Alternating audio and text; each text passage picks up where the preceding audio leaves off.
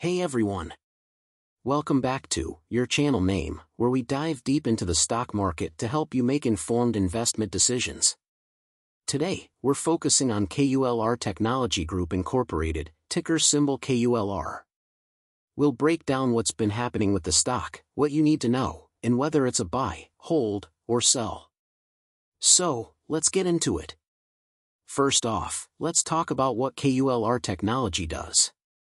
KULR is a company specializing in advanced thermal management solutions, primarily for the aerospace, automotive, and electronics sectors.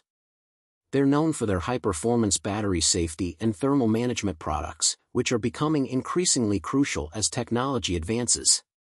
Now, let's take a look at KULR's recent performance. Over the past few months, the stock has seen some volatility. It had a strong start to the year but recently faced a pullback. As of August 2024, KULR is trading around $X.XX per share. If we dive into the chart, we can see that KULR hit a high of $XX.XX in month/date, but then dropped to its current level. There's been a lot of speculation around the company's upcoming product releases and their potential impact on revenue. So, what's driving these fluctuations? Here are a few key factors. Product developments. KULR has some exciting new products in the pipeline. If their upcoming launches live up to expectations, we could see a significant boost in stock value. Industry trends. The demand for advanced thermal management is rising, particularly in the electric vehicle and aerospace industries. If KULR can capture a larger market share, that's great news for investors. Financial health. Recently, the company mentioned any recent earnings report or financial updates.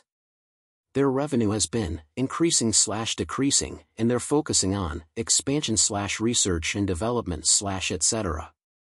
Analysts have mixed opinions on KULR right now.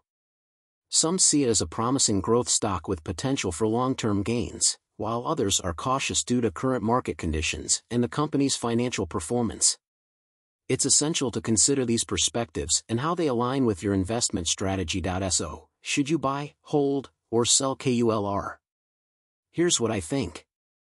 Buy, if you believe in the long-term potential of advanced thermal management and are willing to weather some short-term volatility, KULR could be a strong addition to your portfolio. Hold, if you're already invested, it might be wise to hold and wait for further developments before making any moves. Sell, if you're concerned about the company's current performance and the potential risks outweigh the rewards, you might consider selling. Remember, this is just an overview. It's crucial to do your own research and consider consulting with a financial advisor before making any investment decisions. For more stock analyses and market updates. Let me know in the comments what stocks you'd like to see reviewed next.